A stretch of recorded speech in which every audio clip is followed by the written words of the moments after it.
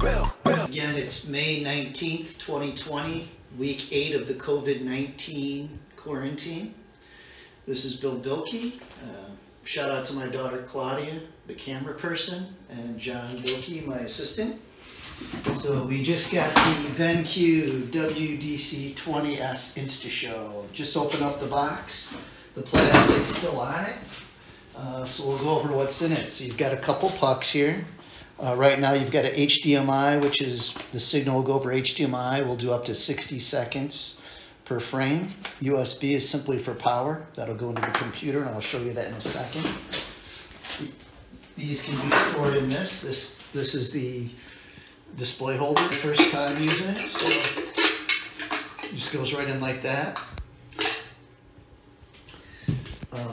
So then what I did is I opened it up. So you've got a little USB extender here.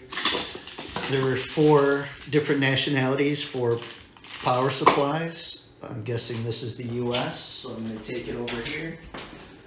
Here is the power supply that comes with it. The WDC10 and 10S, you can also be, you wouldn't need the extra plugs. But since this is twice as powerful, you need the plug. So I'm just going to slide this right on it, plug it in, and did I get power? I am getting power. Okay, so step 2 is no pressure at all as we open up the HDMI cable.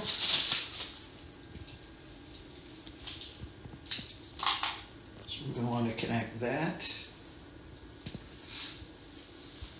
And again, I'm using the BenQ EW800ST, but it could work with a panel. This can work with any device, Chromebook, Windows, Mac, a document camera, a Blu-ray player, whatever you want to connect. Okay. So I've got that connected. Let me go device here, and I'm just going to go to the HDMI source. Okay, so now the InstaShow comes up.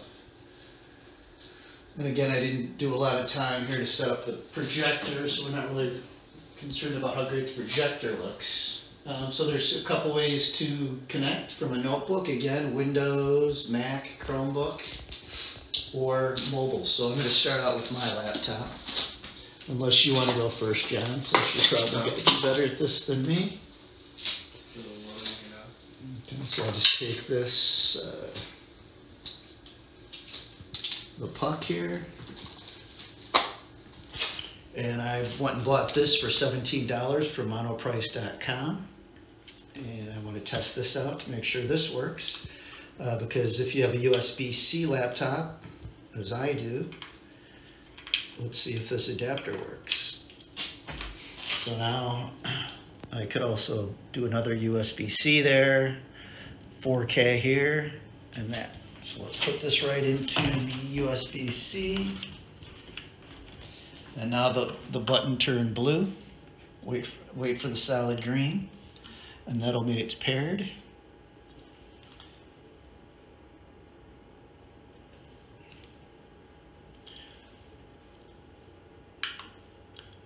And I guess it was blinking green, but now I'm connected to my laptop. P. So I'm going to duplicate it instead of extend.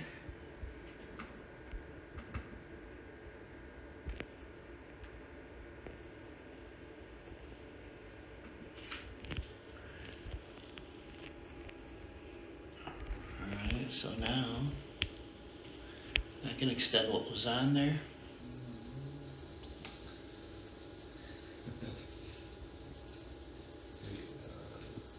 I'm just going to go second screen only.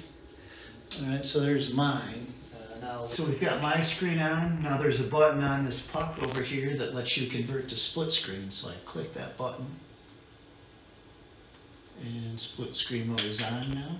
I push the button again.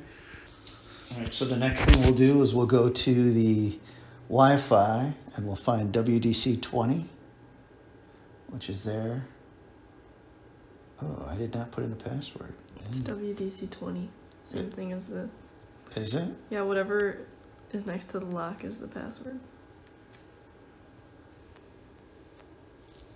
Okay, so now I just click mirror my device, so I should be able to just swipe here, start mirroring to the WDC20. If I go sideways, it should go sideways, so let me go back and hit the button again, and now we're in split screen. Okay. So now we've got two devices going.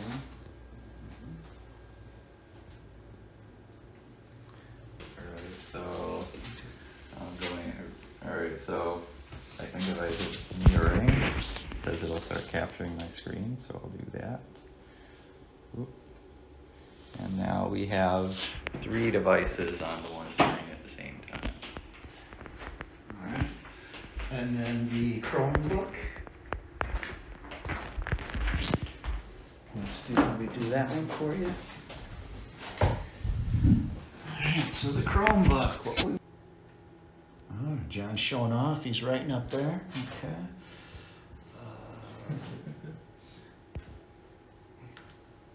For the Chromebook, let's just do this. What kind of connection do you have? Oh, it's USB-C. Okay. So we would need the same connector. Let's just show that it works with HDMI. I'm just going to unplug mine. And we're going to plug this in. And just push that green button. Put it into split mode.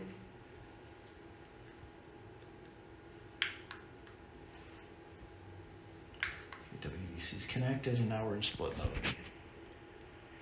So now we've got the Chromebook going, we've got the that one going, and we've got my iPhone going now.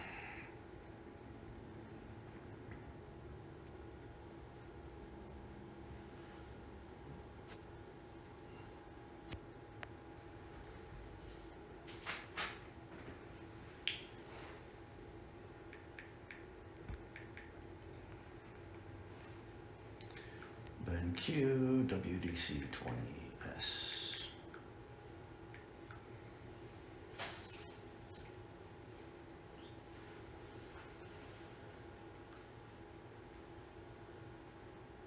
Oh, of course, since we're on our own network, nothing happens there. All right.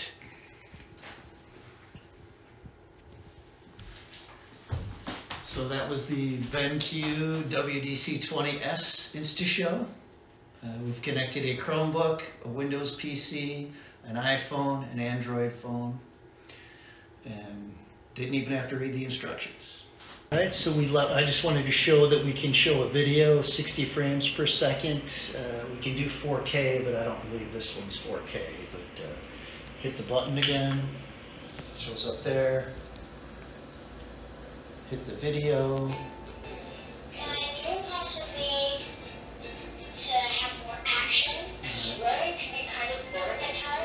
So I'm going 60 frames a second. Actually, I think this video may skip on its own, but it should get better as we go into it.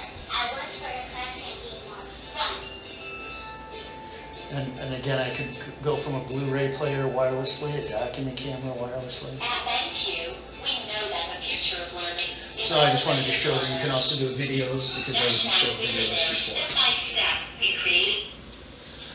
From there, Bob Wudeck is going to go over how the competition compares to us as far as the InstaShow WDC20. Thank you. Want to use wireless presentation, you can't put the Barco up on top of the projector and ceiling mount it. It can only be on a table. It can only be on a wall. Do better video, and of course, we do more devices. So it's not a perfect product. We have some things that we're working on for our next generation, but right now for $1,500, it is a very, very attractive product. And I'm telling you, when people start getting back into meeting rooms and they want to stay 6 feet apart, and you only have one cable and everybody's got to move around to use the cable, InstaShow S is the easiest $1,500 spend any meeting room manager is going to want to have, because now he can just get 2 or 3 buttons or social distance using miracast or airplay without having to go through a whole bunch of network reconfiguration. How does Mersive work? Ours, you plug into a button. It takes 7 to 10 seconds for it to encrypt the data with the receiver once it's got power, and then it turns green, you start presenting. Pretty simple. If you do immersive, you got to log on to the presentation network. Oh wait, that's a security risk, because there are crawlers that if you can get onto one network, you can hop through VLANs through other ones if you've got a more advanced hacker. If you don't believe me, just ask the CIA at that lady in Mar-a-Lago that went into Trump's thing when they plugged in a USB into a CIA computer and they barely could contain it. It almost got onto the CIA network. You got to install an app on your notebook if you don't have one already. Then you got to pick the screen. You got to figure out what the nomenclature is for the screen. And if it's sensitive information, you certainly don't want to pick the wrong screen. Type in the PIN number, and then you can start presenting. Bottom line is, very simple on the left, more complicated on the right. So, bottom line, you have a product category that's growing at 40% year over year. You have a product category that enables social distancing very easily and effectively. You have a product category that you don't need to be an expert at, and you can collaborate at 4K, touchback, 4 simultaneous presenters. It's simple, no network configuration, and oh, by the way, all the cloud stuff that everybody else has, yeah, we give that to you for free. So you can have centralized management over all of these things without a subscription. Questions? Hey, Bob, can you just do a few quick bullet points versus the Kramer? Yes. Okay, so the Kramer VIA is similar to the Mersive system, except a little bit less robust. The Kramer does 1080p like the Air Tame. The Kramer, you can do encryption, but the Kramer, remember I was talking about bandwidth? The Kramer, if you're running video, 25 megabits per user. If you happen to have you could divide it up into 4 ways, just like the InstaShow, but if you're running a classroom, a bank of classrooms on that network switch, 4-way switch with video, you're talking 100 megabits per second on that network switch. Bottom line is, it can work, but all you're doing is you're moving all the burden onto the school network infrastructure, which you guys may or may not sell, versus InstaShow, which is a standalone system that relieves the burden on the school infrastructure. Kramer also requires an app for the most part in order to do that. And, you know, it's basically a more expensive version between the Air Tame and a less expensive version than the Mersive, and sort of a tweener between the two.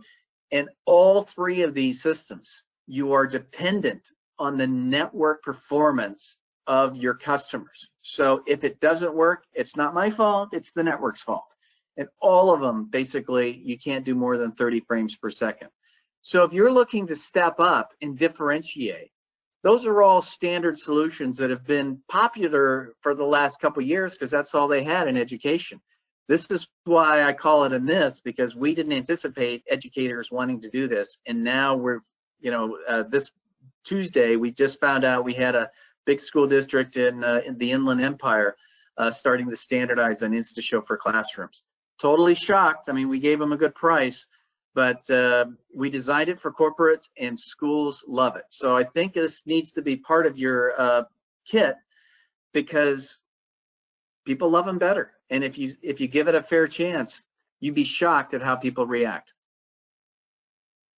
Bob, so we had one question. What's the range and distance on the InstaShow? Excellent question.